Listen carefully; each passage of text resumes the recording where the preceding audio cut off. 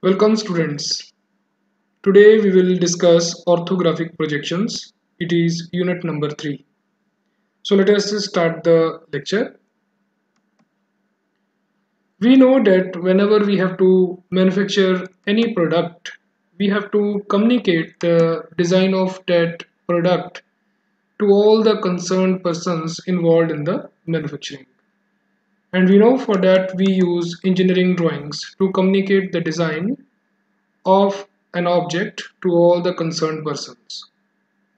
Now on drawing we draw different views of an object in order to communicate the shape and size of each part of the object, or we can say in order to communicate the complete geometry of the object to the concerned persons involved in the manufacturing.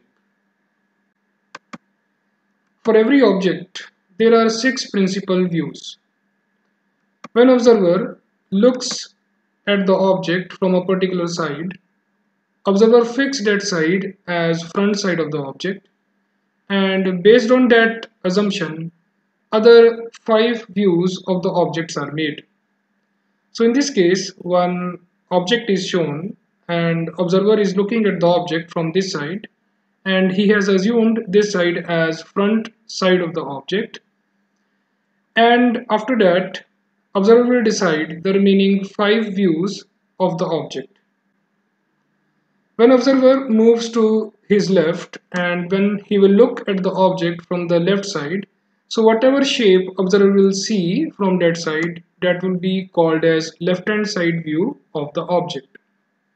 Similarly, when observer moves towards the right side and when he will look at the object from that side, whatever shape he will see, that will be called as right hand side view of the object.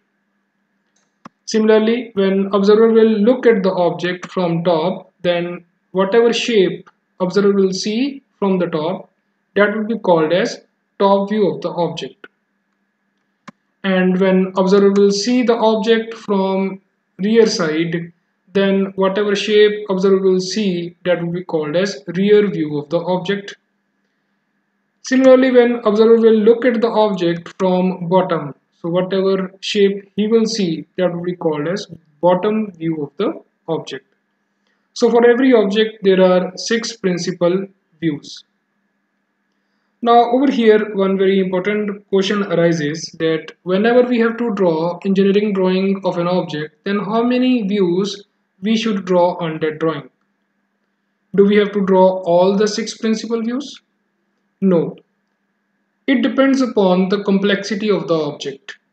If the object has simple geometry and we are able to communicate the complete geometry of the object in just 2 views, let us say in front view and in top view, then there is no need of drawing other views.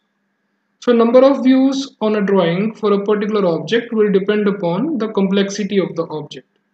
So if we feel that in just 2 views we cannot communicate the complete geometry of the object, then we go for more views, means we keep on adding left hand side view, right hand side view, or the required number of views for that particular object. So let us see the 6 principal views of this particular example in the next slide. Now over here 6 principal views of that object are shown. This is the front view. So below front view we draw top view, and on the left side of the front view we draw right hand side view, and on right side of the front view we draw left hand side view, and we draw bottom view above front view, and this is the rear view of the object. This pattern we follow under first angle of projection method. Now one very important point we have to understand that whenever we have to draw different views of an object on the drawing, then we have to keep the shape and size of the views similar to the facing surface of the object. Now you can see when observer look at the object from any particular side, then whatever shape and size of the faces are visible to the observer, same shape and size we need to draw on the drawings. because only those views will help in communicating the geometry of the object. Now, in order to achieve this, we use orthographic projections. So we can say that orthographic projections helps us to draw the views in such a way that those are similar to the facing surface of the object. Now let us see how orthographic projections helps us in achieving this through this example.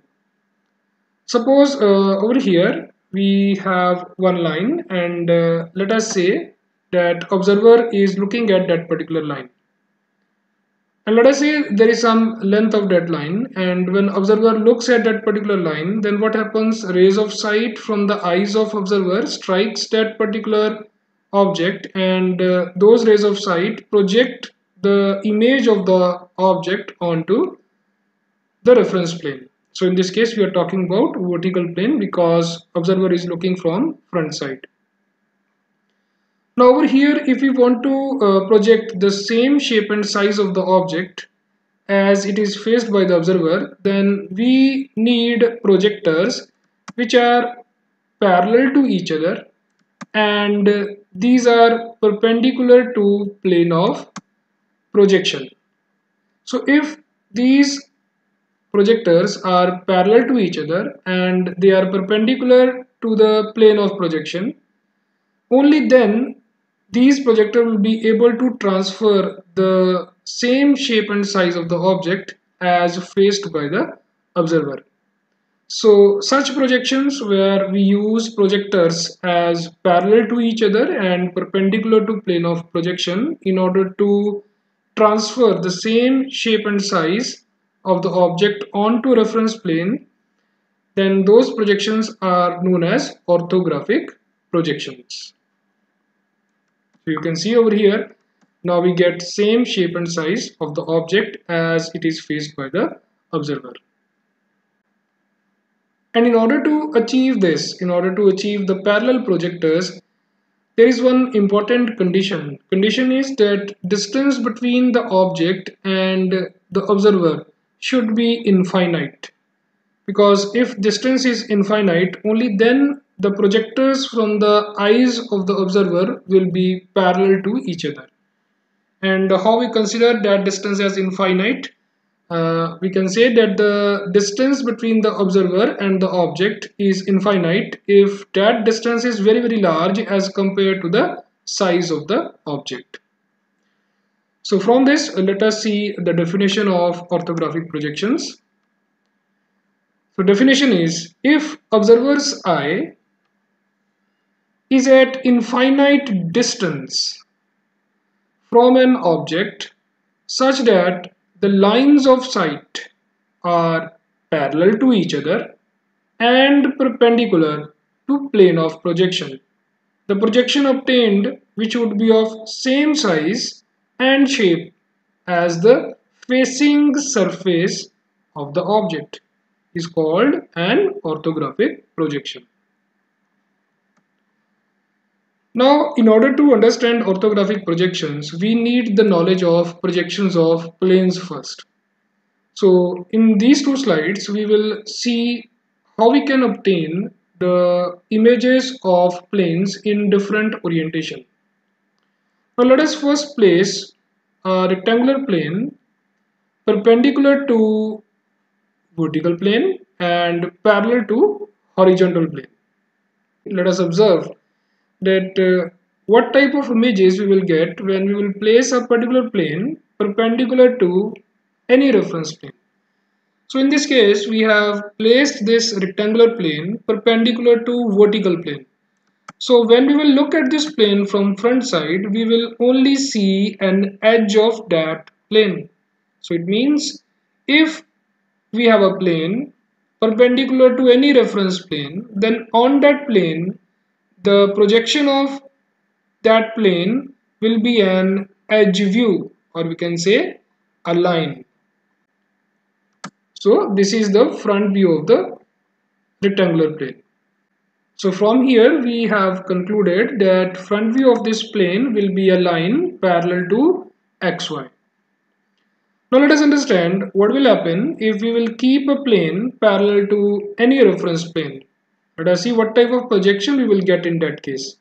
So over here we have kept this plane parallel to horizontal plane. So when we will project its image on that plane, we will get its top view, and that will be true shape.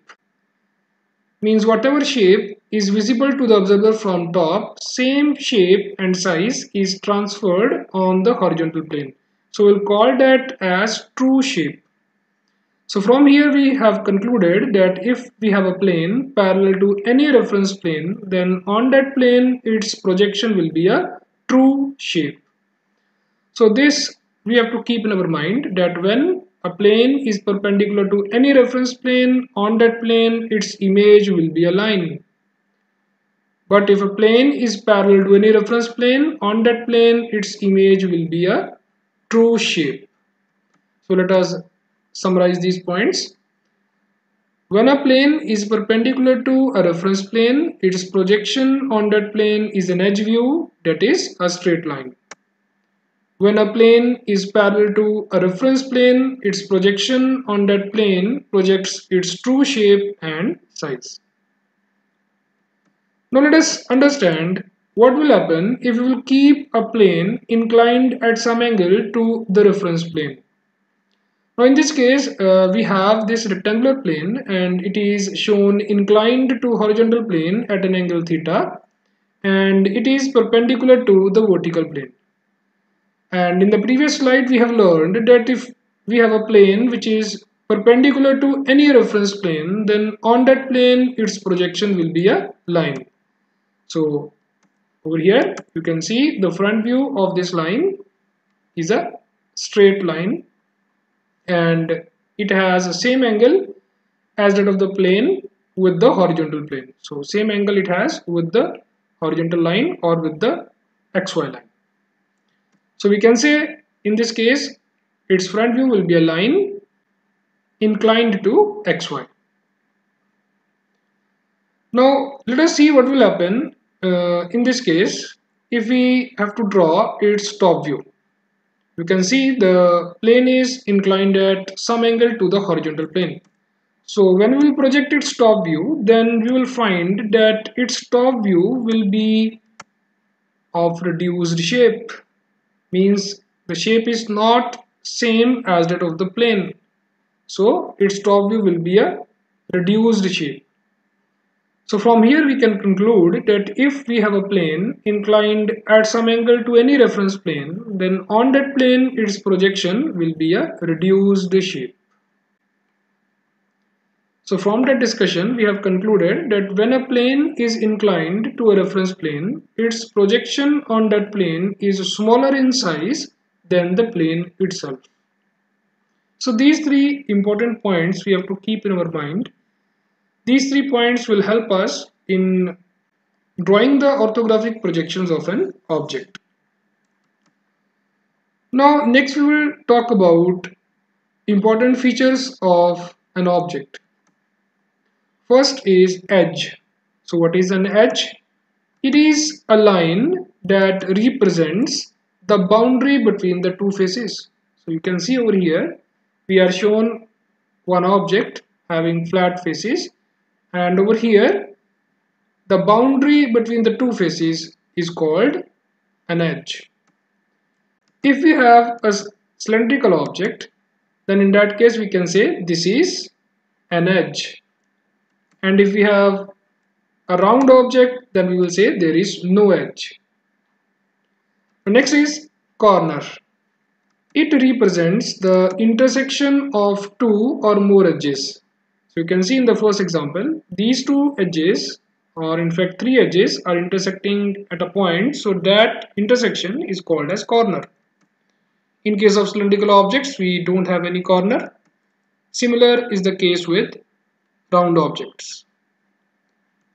Next we will see surfaces. So what are surfaces? Very easy. Surfaces are areas that are bound by edges or limiting element. So there is a new term over here, limiting element. We will see it shortly. So let us first see what is surface. Surfaces are areas that are bound by edges. So in the first example, you can see these are the areas bound by the edges. So we call that as surface. In case of cylindrical objects, these are the two surfaces. And in case of round object, we will say this is the surface. Now next is limiting element. So let us see what is limiting element. It is a line that represents the last visible part of the curved surface. Now when we look at any curved surface, we see the last visible part of the curved surface. So that is called as limiting element. So if we look at a sphere, we see a circle as the last visible part. So that is called as limiting element for that surface. Similarly, if we look at a cylinder, then we see the top and bottom edge, let us say. So those are the last visible parts of the curved surface. So those will be called as limiting elements. So in the previous slides, we have learned about parallel planes, perpendicular planes, or inclined planes. So we will relate that learning to the objects now. We will see if we have parallel faces in an object or perpendicular faces in an object, then what those faces will contribute in drawing the orthographic projections of that particular object. So let us take one example over here. We are given one object. Now in this object you can see we have three faces visible, and of course in this object there are six faces. Let me call those by name, that this is the front face, this is top face, this is right side face, then we have left side face, then we have rear face, then we have bottom face. So let us first talk about these three faces which are visible in this view. These are front face, top face, and right side face. Now let us first observe the front face. Now you can see the front face of this object is parallel to this reference plane. And we have learned in the previous slides that if we have a plane parallel to any reference plane, then image of that plane on that reference plane will be true shape. So you can see over here, when observer will look at this object, so the faces of the object which are parallel to the reference plane, those faces will be projected as true shape on the reference plane by the observer, or we can say that observer will see those faces as true shapes. But if we will talk about the top face, now you can see over here this face is perpendicular to the reference plane, and in the previous slide we have learned that if we have a plane perpendicular to any reference plane, then on that plane its image will be a line. So when observer will look at this particular face, this face will be visible as a line only, and that line also is the part of this front face. So it means if we have to find where this plane is in the front view or in this image, then we can say that this edge, top edge, is representing this edge or the front edge of this top face. So you can see that if the plane is perpendicular to any reference plane, then for observer that plane will be a line only. Now same is the case with this right hand side face. Now you see this right hand side face is also perpendicular to VP. So observer can't see this plane as well. For observer this plane will be a line only, and that line is also the part of this front face. Fine, or we can say that edge is also the part of the front face. So in this view, in the front view drawn by us over here, you can see this edge we can say is representing edge of this right side face. Similar explanation will be there for left hand side face, bottom face. Fine, because left hand side face and bottom face, these are also perpendicular to plane of projections. But if we talk about rear face, now rear face has same shape and size as that of the front face, and it is also parallel to VP. But it is covered by the front face. So there is no need to talk about the rear face, because if we will draw the front face, behind front face there will be a rear face also, and that face has the same shape and size, so no need to represent that separately. So it means in this case the front view of this object will be only a rectangular face of true shape and size. So from here we concluded one very important point, that when we look at any object from any particular direction, then from that direction we can see only that face which is parallel to the reference plane, and the faces in the object which are perpendicular to the reference plane, those faces will have an edge view only, means a line. So if we have to draw orthographic images of any particular object, and in that object if we have parallel and perpendicular faces, then we will search for parallel faces only. So in this case, you see, if I have to draw the front view of this object, then I will see how many total number of faces are there. So in this object we know that there are 6 faces. Then I will see out of those 6 faces how many are parallel, because when I will look at that object from the front side, I will only see those faces which are parallel to VP. Fine. So this theory we have to use whenever we have to draw orthographic projections of the objects. Now, similarly, if we have to draw its top view, then we know that observer has to change his position. He will look from top. Now again same fundamentals will be applicable. Again observer will see how many total number of faces are there, and out of those faces how many are actually parallel to HP, because when observer will look at the object from top, he will only project on horizontal plane. So again we can say that there are 6 faces, but out of those 6 faces only one face is there which is parallel to HP. It means when observer will look at this object from top, he will see only one face. It means he will draw its top view as single face. So this theory we have to keep in our mind whenever we have to draw orthographic projections of an object. So through this example, we have seen that what to do if we have an object having parallel and perpendicular faces. Now we will see the objects having inclined faces. Now we'll see what to do if we have objects having inclined faces. So let us see that in this example. So you can see one object over here, and let us say this is a length of 50 millimeters, means the length of this hypotenuse is 50 millimeters, and let us say this perpendicular is of 30 millimeters, and observer is looking at this object from this side. So let us say this is the front side of the object. Now over here we have to notice a very important thing.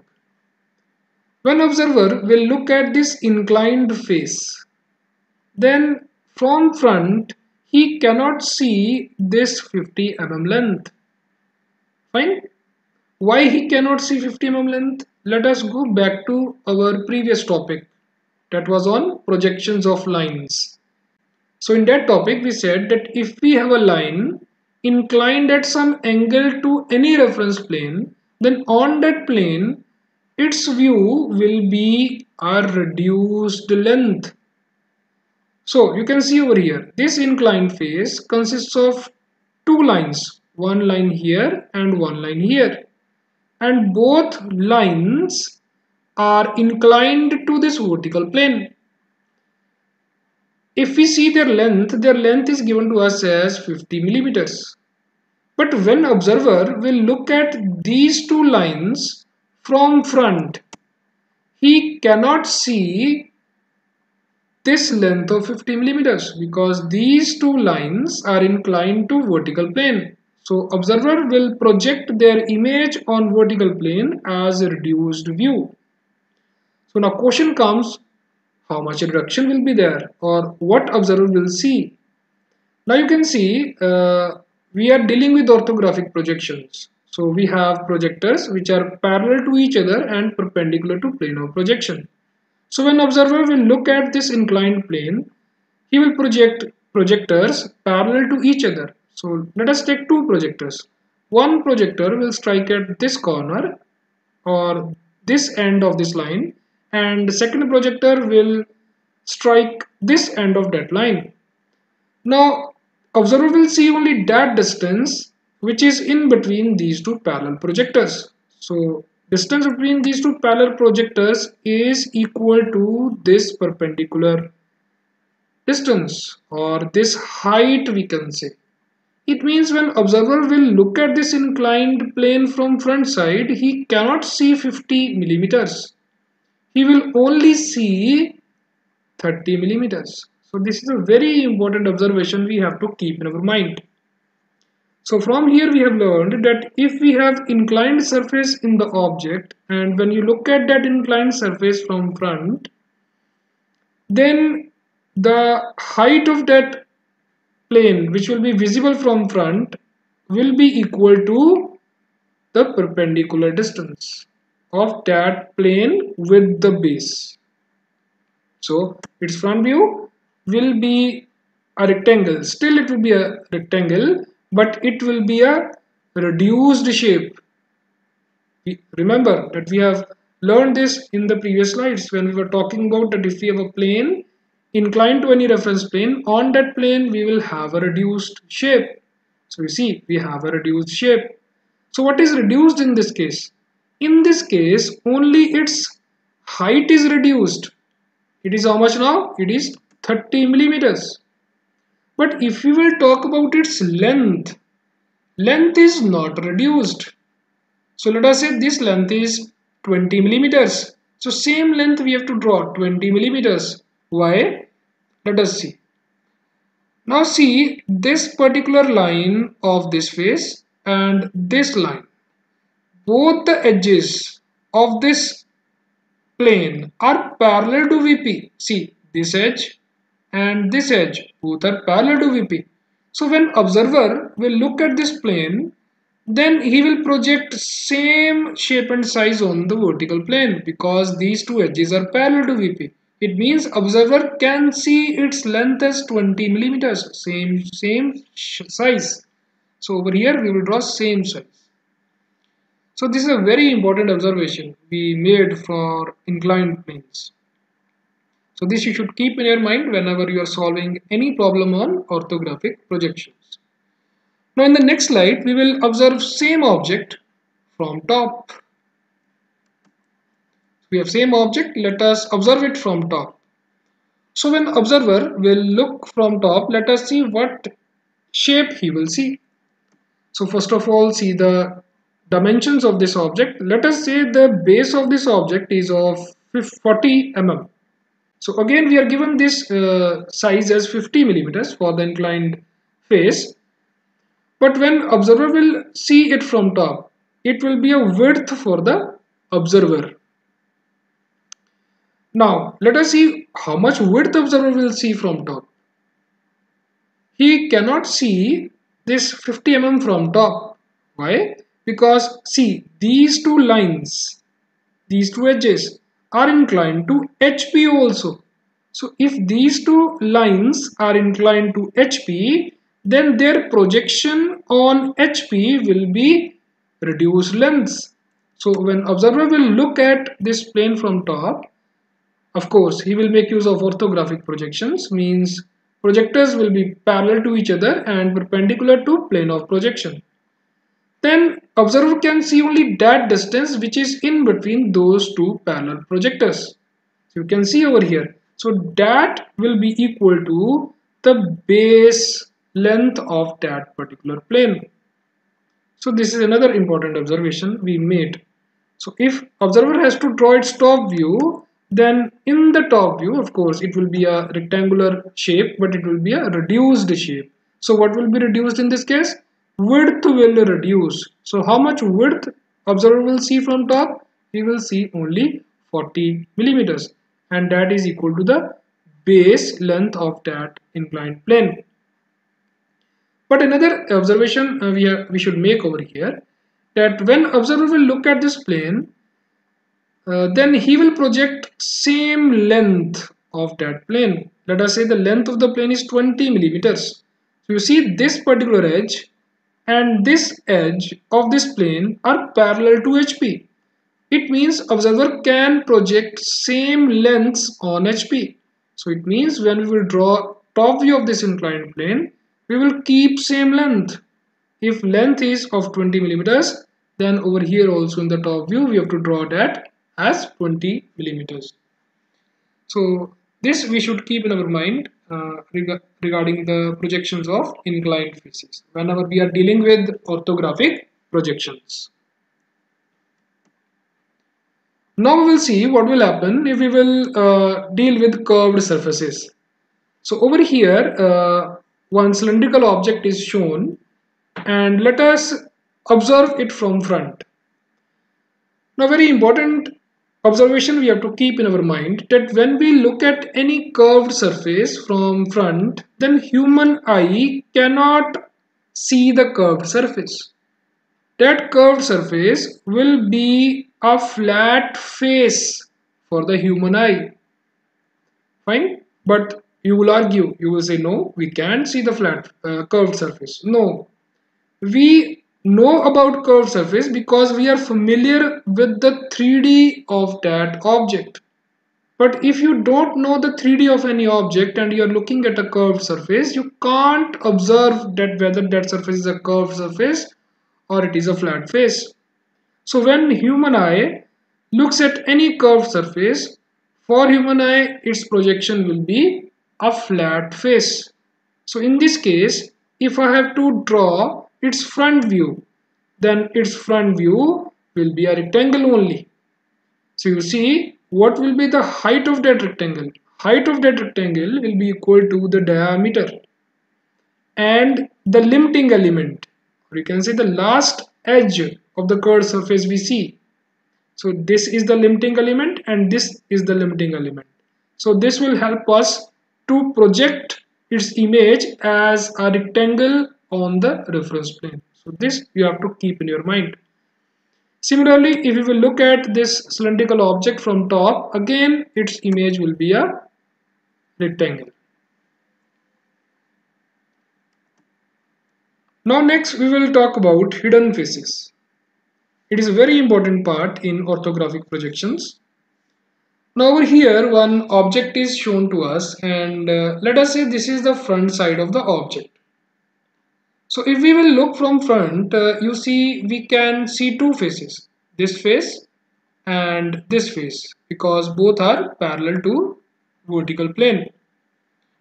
But if I have to observe same object from rear, then from rear I cannot see this face. Only one face, which is at the back, is visible to us. But we know that there is another face behind that face, behind its rear face. So whenever we will draw its rear view, in the rear view we have to show this face also. And we have to show this face as a hidden face. So how we can show that face as hidden face? By using dashed medium line. If you can recall, we have discussed this in line types also, that whenever we draw images of an object, then it may happen that some faces may not be visible from particular side. Then when you will draw the projection from that side, you have to show those faces as hidden faces by using dashed medium lines.